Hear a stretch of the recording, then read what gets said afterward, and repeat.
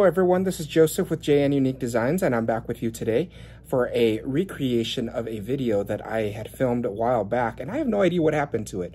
I thought I had posted it to my YouTube channel, but at a viewer's request, I don't know where that video went off to. So we're gonna make some alcohol backgrounds. What we're gonna do is we're gonna use some alloy, and we're gonna use different types of alcohol inks, and we're gonna create these little backgrounds here. These are a couple of the backgrounds. And basically what I do is once I create these, I use them for part of my cards. So join me as I turn the camera around, and we'll go have some fun. Alrighty, so let's go ahead and get started. I mentioned to you that this was a special request earlier in my introduction video, but so I had a faithful follower, ask me how I made these backgrounds. And what I did was I had made these different types of backgrounds, and I put them all into a box here, and I save them for any cards and any things that I am doing. They asked how I made this with the alcohol, and these actually turn out really cool on a card. So if you haven't tried it yet, I recommend trying it. So I had done this before, but I don't know what I did with that video, and I guess I didn't upload it. So that's why we're doing it again. Set that aside. First off, what you're gonna need is alcohol ink, Yupo paper. And this is just from Ranger. I have 10 pieces used with alcohol here. I'm gonna take a couple sheets out. I tried it with photo paper, and unfortunately with photo paper, it doesn't work as well. So I don't recommend that, but try Yupo paper.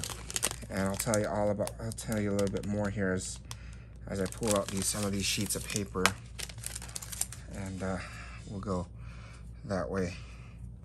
So let's see here. A lot of people recommend using alcohol ink by Ranger. I don't care. I use Copic refills here. Nothing fancy. I'm using G30, G46, and G94 for green, and then for red, R89 and R29. And then I'll also be using some Ranger alloy, gilded alloy, silver and gold here. And so all I do is I'll set this aside real quick, and I'm going to use some alcohol blending solution here. I'm going to open up this just a little bit, get things ready, and then I'll use a blower here to get the colors moving. So what I do is I just drop a couple drops of blending solution on there. Let's add a little bit of red throughout there. And I'll add a little bit of dark red in here. And then I'll use a balloon just to blow the ink around. As you can see, the ink moves very freely on Yupo paper. So if you want, you can place a piece of paper towel down below. Let's see if I have a sheet here somewhere. Maybe. Aha. I do have a little piece of paper towel here, and if you place that underneath, what happens is that it'll absorb the ink before it gets all over your crafting table. As you can see, it already did when I put that over. So don't matter, I'll just place it over now. And it dries very quickly, as you can see. So what you want to do is you want to be careful with how much of this you want to put. I'll take some more blending solution just to dull it up a little bit more. And I'll take some more of this dark red here. I'll drop it right into those spots just to get it moving. And what you want to do is you just want to do it freely.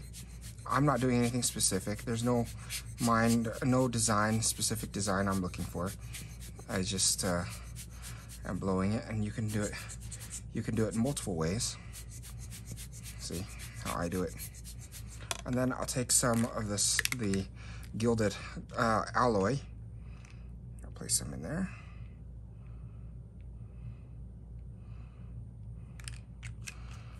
And then I'll make sure I get some more of this blending solution in there.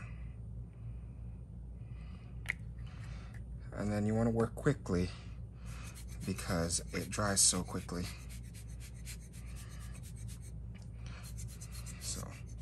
So as you see. So Sue, if you're watching this live right now, if you're watching this video on my YouTube channel, this is how I do it. And this is how I make your background for your monster cards. And let's see if I don't have any cards that are available that I've already made. So I'm sorry I don't have any of that.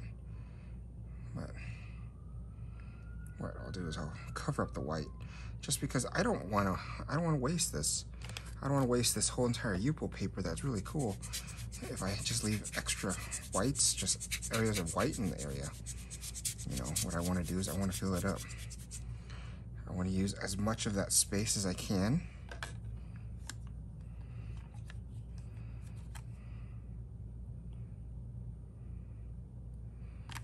You know, it's not taking very much.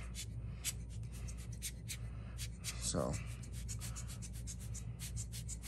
and if you want more of it, more of the alcohol to move, all you do is just drop a little bit more of that blending solution in there, and the alcohol will move. And sometimes you just squeeze you can do this with a straw, you can do this. There's many ways to do this. You don't have to do it with the little pump balloon that I'm using here.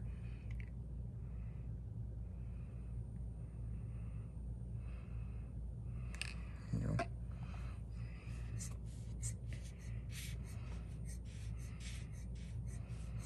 So, as you can see, this is what I'm doing.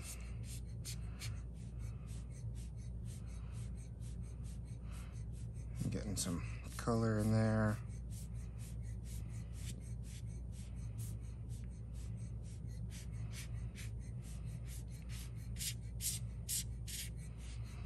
So there's that. I think that would look great. And then what I'll do is I'll set this aside to dry. How simple is that, and how gorgeous is that? And that's ready for a project as soon as it dries. So let's do one more. I'm gonna set this one aside just to let it dry. It's and I normally set these aside for about 24 hours to dry, in case you're wondering how much time it's required to get them to dry. I really do let them thoroughly dry. So I'm gonna start off with something a little bit different this time, and let's do this. Let's do the alcohol colors here from Ranger. Again, putting on some blending solution, and I'll take some of the colors here, add a little bit more than usual, and then I'll take this turquoise color,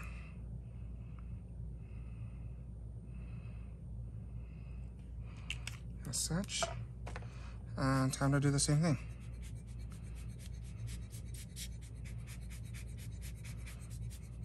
They blend together very nicely. Sometimes you just have to be careful with how you want to blend, how you squirt your thing. And if I had a straw here, I'd show you that you can use your breath.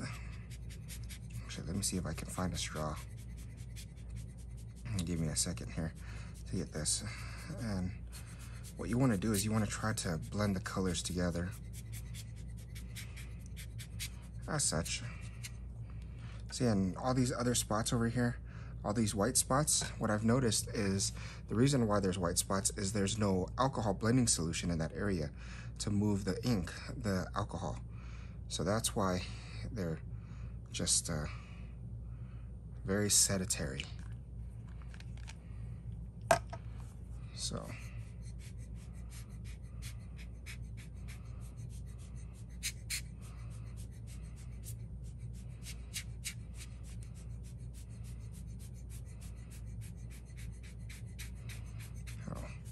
there we go. There's that. And then what I'll do is I'll take this silver, add some silver to there, add a little bit of extra silver to it. And what you want to do is you want to move it along. Break up the ink, break up the alloy. And the more you have, the more blending solution you have on the alloy, and the more you squirt the air to it, you can see the more it moves. See, and the more it looks like marbling. And this bottle of alcohol I've had for several years now, so it lasts you a long time. So don't worry about, you know, thinking, oh, that's wasteful and that's going to be expensive.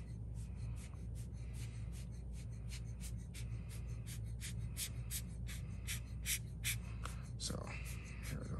And I just want that to marble a little bit more than usual. There's that. So now this piece is ready for a card or ready for a design, you see? And as I can see how that's still moving around, that's perfect because I can use my little blow brush here and get it to marble a little bit more, get the alcohol to dry off.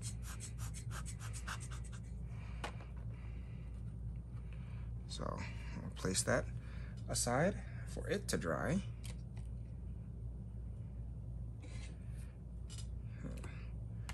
Let me see if I do have a straw here.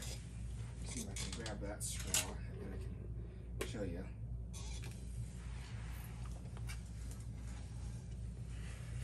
Grab that straw here.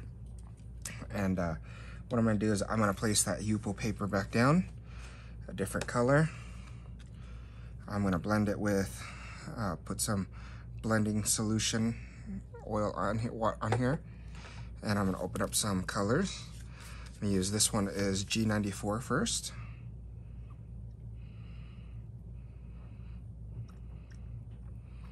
As you can see, this one's empty. It's the last of that refill, so I'll just go ahead and trash it.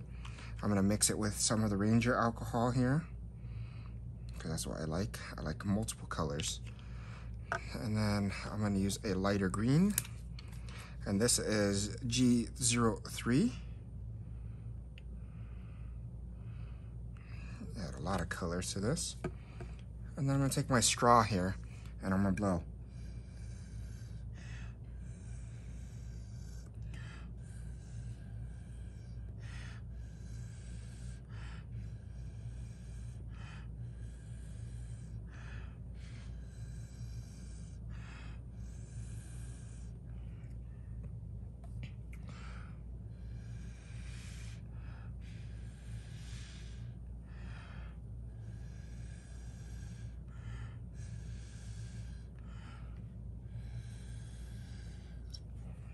Perfect, just like that. And I'll take some gold alloy.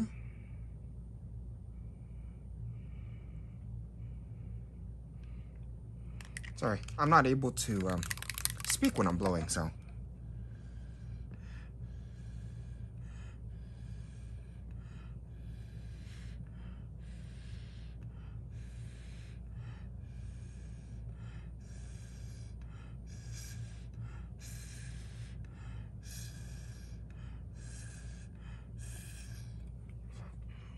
That works. There we go. And then, you know, if you don't like it, I recommend getting a brush, and you can, it's a lot easier on you. You don't have to blow it around. But again, if you have too much of a condensation with the gold alloy in certain areas, I recommend just using a little bit more of alcohol blending solution to break that up, to give it a little bit of marbleized look.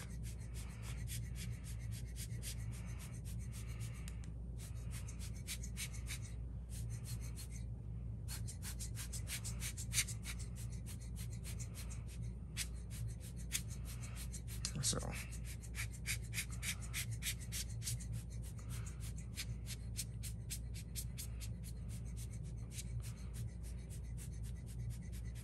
there we go. I think so. As you can see how easy that was to create these backgrounds, and by doing it with any type of alcohol that you have in your stash, you don't have to worry about a specific type of alcohol. There's plenty of different ways to do what you're doing, and you're gonna create something beautiful. So if you haven't already, please like and subscribe to my channel. Please comment below and let me know that you enjoyed that, and join me next video, and I will show you how to make these cards into adapt these into other cards. Thank you so much, everyone. Have a good day.